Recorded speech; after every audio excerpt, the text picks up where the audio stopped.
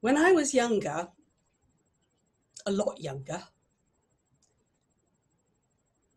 in fact, I'd left drama school only about a year ago,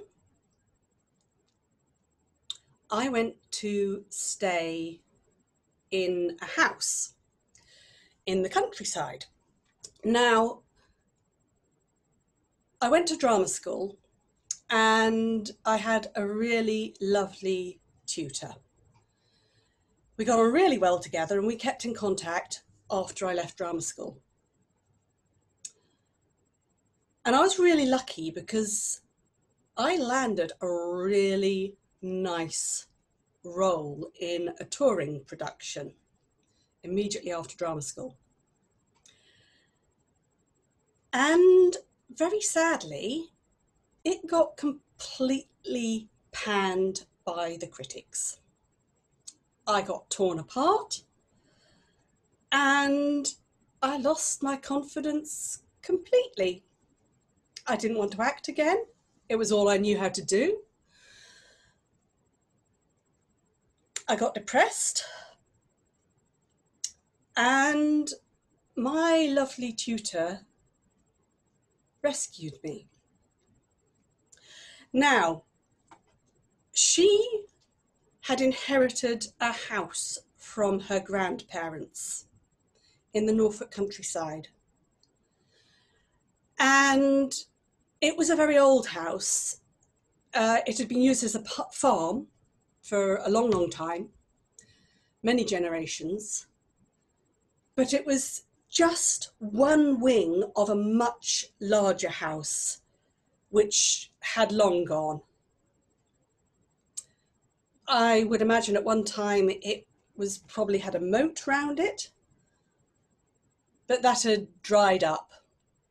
It was a bit sort of boggy in places, but there wasn't really anything to see. And at some point in its heyday,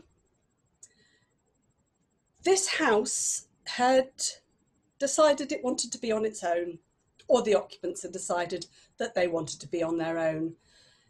And the village was half a mile down the road. So next to this house, there was the church, which was on a sort of slight rise, a couple of 100 yards away. And it was surrounded by farmland, which was lumpy. And I think that must have been the original village under the fields. And yes, everybody had been packed off to live in a nice new village down the road. So the local squire, who I assume was living there then, didn't have to look at the locals. And this house, as I say, my tutor had inherited it. It had been empty since her grandparents had died. And she was hoping to divide it up into 4 flats. But before she did that, she suggested that I might like to go and live there for a bit to look after it for her and to just oversee the first bits of the renovation project until she could get down. Now, obviously, I didn't have an awful lot of experience in house renovation, and I still don't, but she trusted me, and actually, she just wanted to give me some responsibility to make me feel better about myself and to have some quiet in the countryside to think about what I was going to do next with my life. So I packed my bags, I got on a train, And then I got on a bus, and then I got on another bus, and I got off in this rather sweet Norfolk village, which I'm not going to tell you the name of because I don't think I want you poking about there. And I think other people don't want you poking about there. So the village had a nice Georgian-looking pub with a very friendly landlord, and it had a little post office and shop where you could buy the sort of bare essentials, really, and a few houses, and that was about it. So I stuck my head into the pub because it was open, and I had a very nice beer, and I asked my way to the old hall, which was what the farm was called. They told me, so I picked up my rucksack and I walked out of the village, up an incline, round the corner, and at the top of the hill I could see the church and I could see the old hall, which is beautiful. I'm not really much of an architect, but I think it might have been Tudor brick. It was the flat ones, the red flat ones, that beautiful Norfolk red colour, really nice. So I went up the drive, which, as you might expect, needed a bit of weeding because nobody had lived there for probably 20 years, I should think. They'd just had people popping in to keep an eye on the place. And I opened the door, and it was amazing. It had a beautiful feeling to it. It was dusty. It did have heat and lighting. Well, it had electricity and lighting. Heating was by electric fires, plug-in electric fires. There wasn't much else. And I spent a long time. I put my bag down and I went and had a good old poke round. I found the kitchen, which had an old Aga. It also had an old microwave as well, which was just as well because I didn't really know what to do with an Aga. It had a scullery or a boot room. It had a big room with books in it, which was absolutely great because I love books. It had what I think was probably a formal dining room with a big oak table in it. It had 2 flights of stairs, a big flight and then a little flight going up from the kitchen. I went up the little flight and there were the bedrooms. And the beds were all unmade, but I found the bedclothes stacked away in wardrobes and airing cupboards and chests of drawers, and I made myself up a bed. And it was starting to get a bit dark, so I popped a few lights on. Some of the bulbs were still working, some of them were definitely not working, but luckily in the kitchen I found some spares. So I went downstairs, I stuck some soup into the microwave and kind of forgot about it because then I thought, actually, I want to poke around and see what's outside as well. So the garden was overgrown, but you could see that it had been lovely. You could see the rose beds. And there was an old walled garden as well. And again, you could see that once upon a time it had been beautiful, but the greenhouses against the walls, the glass had fallen in. And obviously there wasn't anything growing in the beds. You could hardly see where the beds had been. Though there were potatoes. I know about potatoes. They grow everywhere. Once you've got them for life. And I could see that in a few weeks' time there would be potatoes. And as I didn't know how long I was going to be there, I thought, well, that'll be handy. And there were bats. I love bats. And all sorts of other things floating around. The moths were coming out. It was twilight. And it was a really, really beautiful June evening. I was tired. I'd come a long way. I took my rucksack up. I had my soup. I took my rucksack up, went to bed. And I slept so well. And I dreamed so well. I can't remember the dreams, but people moved in and out of them. People I'd known a long time ago, and people I didn't know, but would like to know.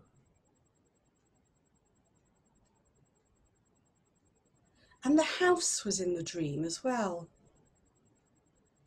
The rooms that I hadn't looked at yet. In my dream, there was a cellar and an attic. And I knew there was a flight of stairs up to the attic because I'd seen them earlier, but I hadn't quite liked to go up. I hadn't seen the stairs to the cellar yet, but I didn't know. Was it my dream? I don't know. So I woke up early because the curtains were very threadbare and I hadn't drawn them anyway. So I woke up with the sunshine and went downstairs, nibbled a bit of breakfast, and bits of my dream came back to me. And I looked for the cellar, but I couldn't find it. So I assumed that's just my dream. But I made a mental note that I was going to go up and have a look at the attic later. Obviously, there was a lot of cleaning to do, which, you know, was part of the deal, despite the fact that the builders were going to be in.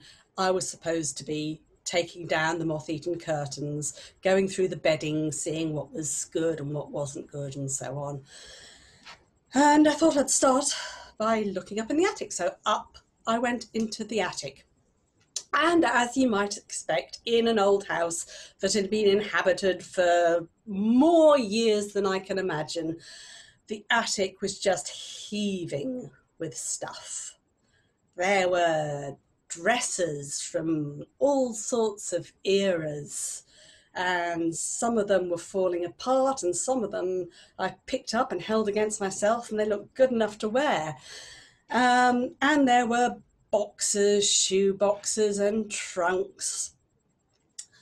And there was an old chest of drawers. So I thought that's nearest to the attic door. So I'm going to start in there. So I opened the first drawer, and it was obviously full of somebody's collection. There was all sorts of stuff, all packaged up. There were fossils and bits of bone. There were stones. There were birds' eggs, I'm afraid. There was quite an extensive collection of birds' eggs. And they were all labelled. I opened one drawer and there were cases of butterflies with pins stuck through them. And I found that slightly disturbing, so I shut that drawer and I put it away. And then I found snake skins and owl pellets. And I'm not too good on this sort of thing, really. I wouldn't say I have a nervous disposition, but these things perturbed me. I think that's the only word for it. And in another drawer, I found pretty things. I found beads and stones and crystals. And that was like a playtime for me. I just had that drawer out. I had them all out on the dusty attic floor. And I thought, I'm going to have some of these to decorate my room. So I gathered up the ones that I liked the best and slipped them into my pockets, and as many as I could in my hands. And I went downstairs to the bedroom that I'd chosen, and I laid them out all over the chests of drawers and the window seat. And I just looked at them and I thought, I don't know who collected these. I don't know how long they've been in that drawer for. I mean, the birds' eggs, I mean, people haven't collected birds' eggs for, what, 50 years? I don't know. So I knew they'd been there, certainly the birds' eggs, for a long time. And as I said, some of the things have been labelled, and the labels were faded, and the writing on the labels was that kind of faded brown ink that you see in not very good museums, which are sometimes the best museums, incidentally. So I'd arranged everything in my room and I went about my business. I did a bit of tidying, I checked the sheets, I made a pile of ones that were for dumping, I made a pile of ones that were usable. I found some patchwork quilts which were absolutely gorgeous, and I thought, well, they could be worth some money, so I folded those up. Basically, I did the job I'd been asked to do. And as the night fell, I went and had another look in the garden. And again, the bats were coming. I don't know what sort they were.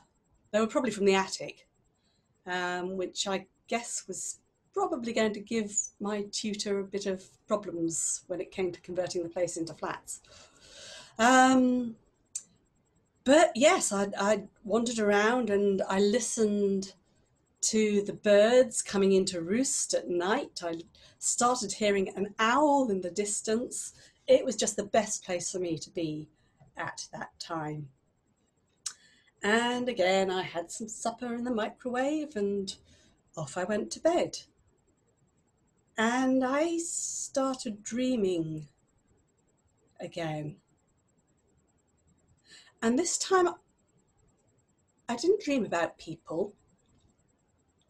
I started dreaming about the stones that had lain around my room. And in my dream, I went to the stones and I picked them up one at a time. But they didn't look exactly the same as the stones and crystals that I'd brought down from the attic. They were bigger. I could feel a weight to them. That's quite unusual in dreams, isn't it, to feel the actual physical weight of something. But they seemed bigger, and there seemed more of them. And I felt that they wanted me to do something, but I didn't know what. And I picked up a really heavy, beautiful, multifaceted purple crystal. Now, I didn't remember bringing this down from the attic, but it was the best one. And I knew I wanted it to be there when I woke up. It was completely natural. It didn't have like felt on the base or anything. There wasn't a label saying a pleasant present from Glastonbury or anything like that. It was just beautiful. So in my dream, I put it back down on the biggest window seat. This bedroom I was in, it had windows on two sides of the room. And one had a large window seat with dusty cushions in, and one was smaller, but I put it in the large window seat. So I woke up the next morning and I remembered my dream. And I looked around my room and I'm sure there were, more stones, and more crystals. And I remembered the purple crystal from my dream. And I went to the windowsill expecting it to be there, and it wasn't there. And I was kind of quite relieved about that. But I wasn't really sure how many stones and crystals I brought down out of the attic. So I decided that I was just misremembering, and yeah, there were probably just a few more than I expected. So I had another day of tidying and sorting, and I was really growing to love the house. It's the sort of place I'd always wanted. And I was really sad that I was going to be there for a few weeks, a few months, because it felt right to me. And as I picked everything up, I just liked thinking about the people who had used the objects and who else had folded the bed linen, and whether I was folding it as well as they did. Probably not, because actually folding things isn't really what I'm terribly good at. I'm an actor. So I got through the day and went back to sleep. And that night, I had a similar dream. I dreamt about the stones that were around my room. And again, the crystal was there. But it wasn't in the window seat where I'd left it. I dreamt I woke up and it was on the pillow beside me. So I dreamt I turned my head and I could see the light shining off the purple crystal. And I picked it up, and it was really cold. Colder than just through the night sky. It almost was freezing my fingers. And I picked it up and I put it back in the window seat. And I was touching the other stones and crystals. And again, I felt that they wanted me to do something. And I didn't know what. And I went back to sleep. And I had another dream.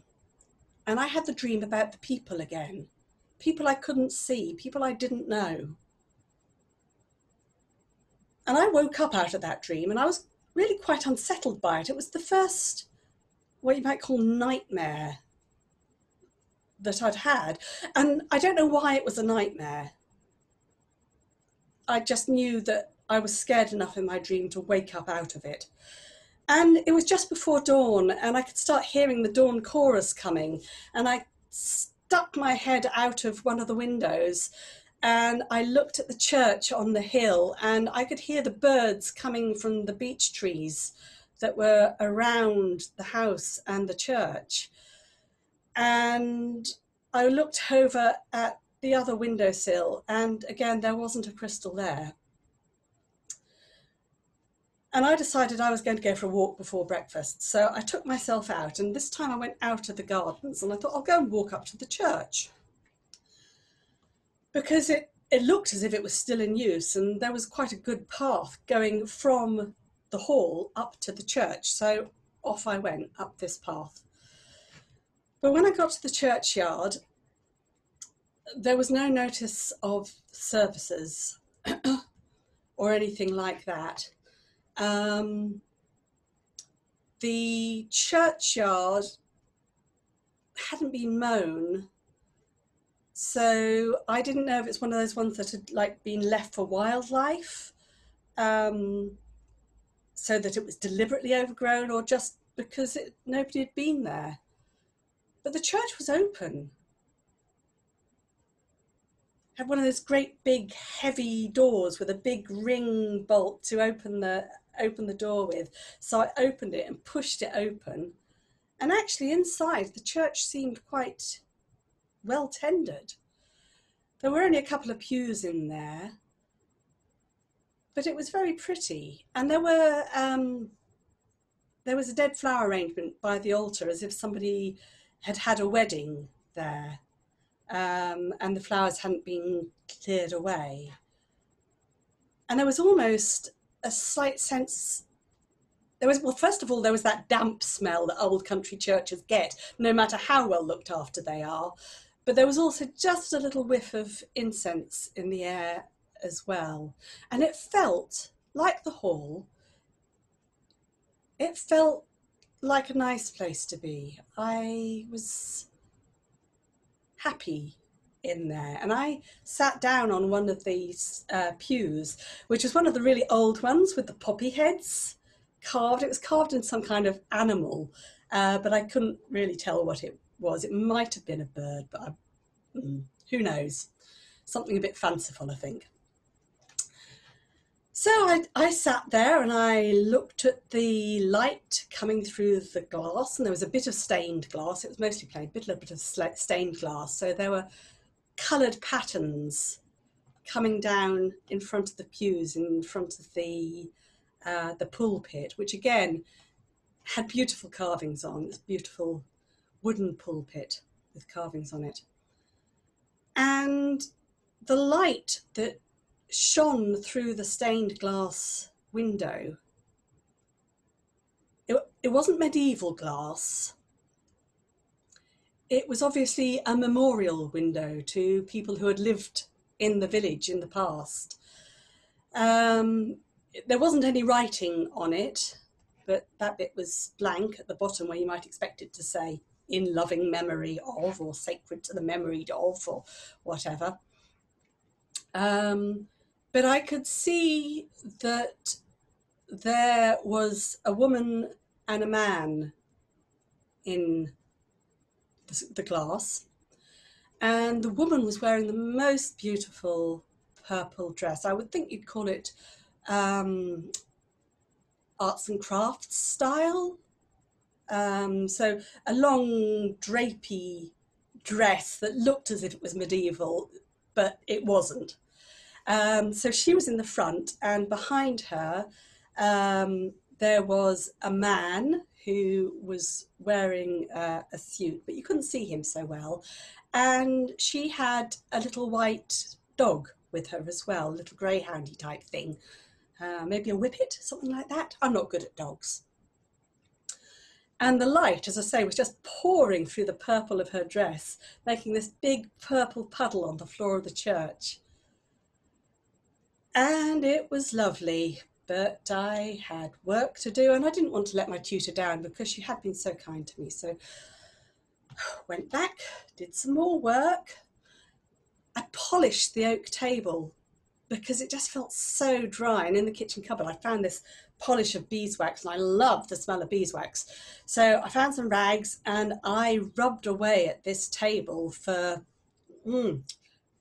probably a good hour and a half, I should think. My arms really ached by the time I'd finished it.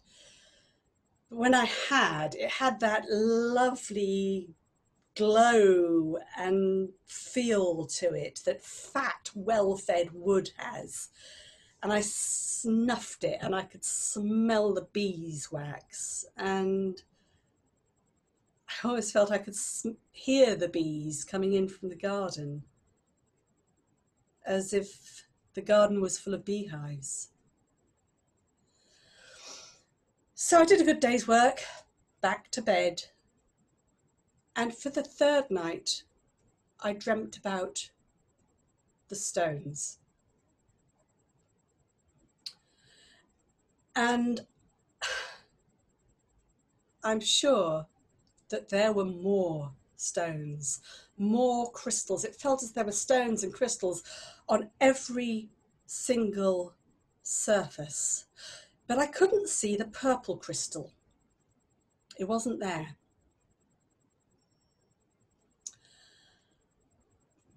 And then I realized that I could hear the humming that I had heard when I'd waxed the table. The sound of bees in my dream. And I realized that my dream had taken me into the daylight. And I looked out of the window and I could see that the garden was full of roses and Michaelmas daisies and hollyhocks and all sorts of beautiful flowers. And the bees were everywhere.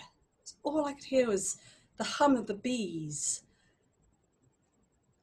And I liked that noise. And I listened for it a while, and then my dream must have faded because I had another dream. And this time I dreamt about the lady in the purple dress and her little white dog and the man behind her shoulder who I couldn't see so well.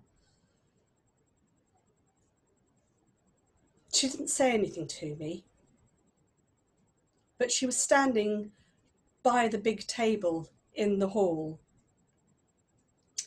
and the dog was playing around her feet. And the man, I was just conscious of him. I couldn't really see him, but I knew he was there moving around. And she was looking at me, and she wasn't angry, but her eyes were just fixed on me. And her little dog started whimpering and hiding behind her. And I could feel her gaze going right through me. And I was just stuck to the spot. And the next thing I knew, I was awake. But I wasn't in my bed and I wasn't downstairs by the table. I was standing in the window seat, looking out of the window into the garden. And again, it was dawn and I could hear the dawn chorus. And I felt I needed to get out of the house. So I decided that I would do a bit of work in the garden. And I like gardening. I don't always know what I'm doing, but I just wanted to make the garden a bit tidier again. And I really did feel quite jangled. So I went into the walled garden and there was a potting shed in one corner, which luckily was unlocked. And it was just full of gardening treasures, just all these beautiful vintage gardening tools. Some I just didn't know what they were at all. But one thing I found was a lawnmower, luckily. And I found shears, and I found a spade, and I found a fork, and everything you could really need. And I decided that I was going to start on a particular flower bed. And in this flower bed, I could see old roses growing. So I decided I was going to see if I could rescue them. I could see that some of them were in bud, but the wood was grey and gnarled, and some of them were definitely not going to bloom again. So I took the fork and the spade and the shears and I sort of cut a path towards the bed, and I trimmed along the side so I could kind of see where the bed was meant to start. And I started hauling the grass out of the bed around the roses. And that kept me happy for quite some time. And I could see one or two of the roses were actually in bud, and they had just the faintest little whiff of proper rose perfume coming off them. I love rose perfume. Now, I was getting to the point where I needed to work a bit more carefully around the roots of the roses. So I found a trowel and a hand fork, and I started digging more carefully. And one of the roses was climbing up an old trellis on the wall behind them. And hang on. Sorry, I've just lost Harriet. She's coming back. Yes, so one of the roses was growing up the wall behind them, and it was overhanging everything. So I kind of pushed it up and tied it up. I had a little bit of string, so I tied it back, and I started working the ground underneath the rose bush. And I found a little skull, a little white skull of a little dog with a pointed muzzle. And I felt a bit scared at that point, because I remembered the dog from my dream, the little white dog, the little whippety type dog. And I carefully moved the soil aside, and it was all there. And it has been wrapped up in like a shawl or something. And it had a little collar round its neck. And the collar had a dog's name on it. Well, I assume it was the dog's name. The collar said Miriam. I thought that was really sweet. So I dug the hole a bit deeper, and I wrapped the bones up again, and I put it back and covered it up. And I thought, I need to make sure that that dog isn't disturbed again. So I went back up to my bedroom and I got one of the large stones, and there were definitely more stones there than I had ever brought down from that chest of drawers. But I got the largest stone, which when I looked at it, had a sun carved into it. And I thought, that will make a nice gravestone for the little dog Miriam. So I took it down and I placed it on top of the dog's grave. And that night I went to bed again, and I really didn't want to dream. So I had a cup of chamomile tea, which I'd found mouldering at the back of a cupboard. God knows how old it was. And I took a bit of a sleeping tablet, because when I was depressed, I had trouble sleeping, and I'd still got some sleeping tablets. So I had half a sleeping tablet. And I did dream, despite taking the precautions. But this was a really hazy dream. But I saw the woman in the purple dress again, and she didn't have the dog with her. And she was pacing around. I couldn't really see her, but she was pacing around, and her purple dress was swirling, and I saw her going up and down the stairs and pacing around the hall, looking worried and concerned. And again, I was conscious of the man, and I was conscious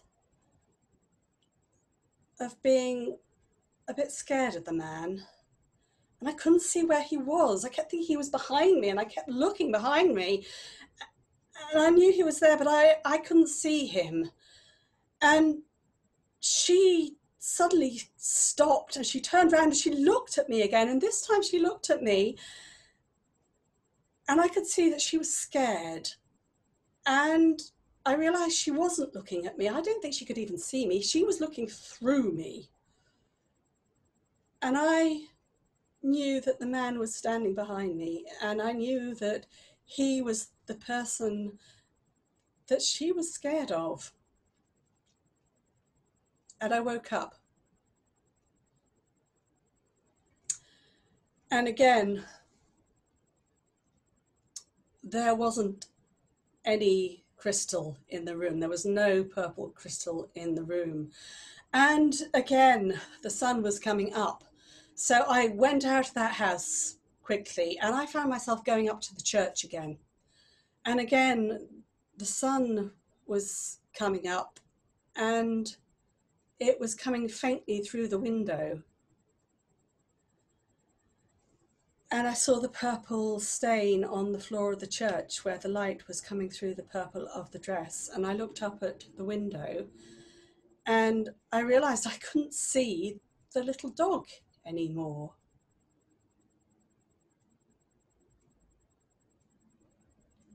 And I also realized that I could see more of the man behind the woman's shoulder. I could start to make his face out. And I was really very scared. But I had work to do and I couldn't let my tutor down. And I thought, I'm going to go back up to the attic because I've sorted the bed linen. There's a lot to do in the attic. I won't open the chest of drawers again. I am going to have a good look in that attic.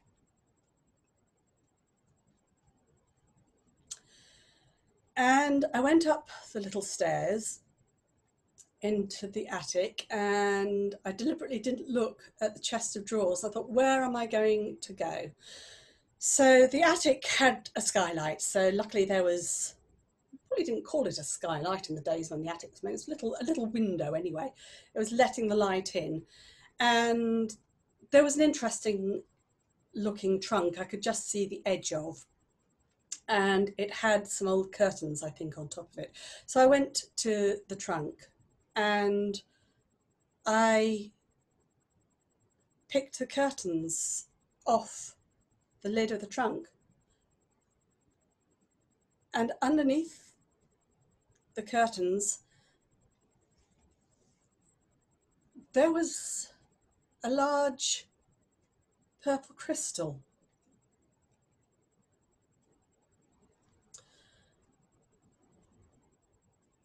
But it didn't pick up the light because the purple crystal was stained with something brown, a light film of something brown.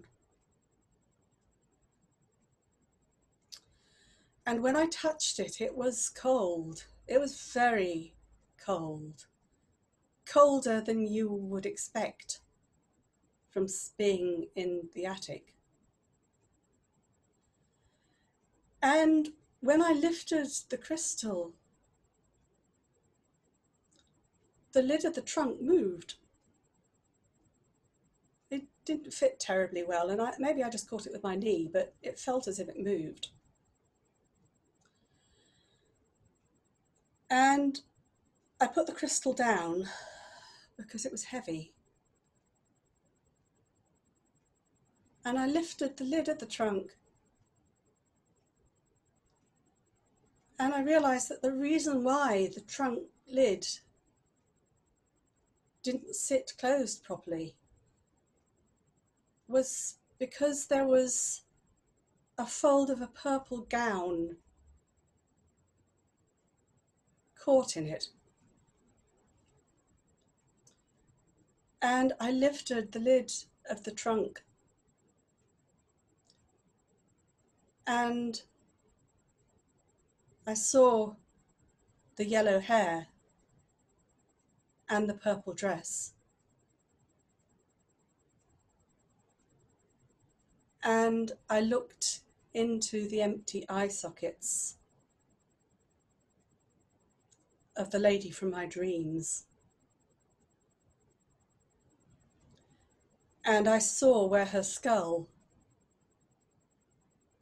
had been bashed in by something large and heavy.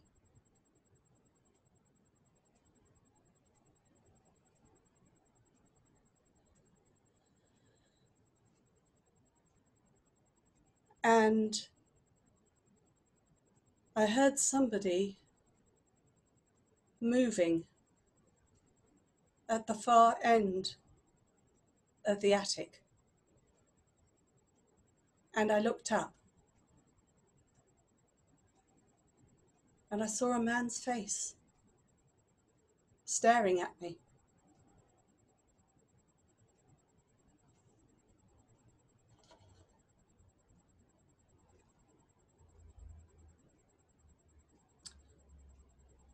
I left that night. I didn't even wait for night. I ran out of that attic. I left my bag.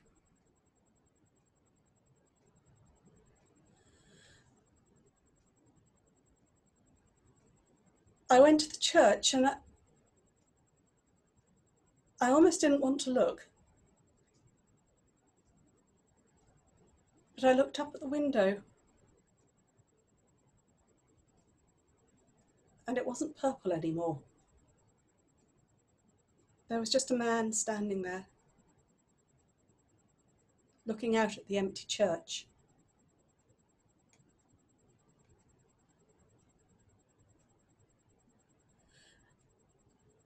And I don't want to tell you where the village is,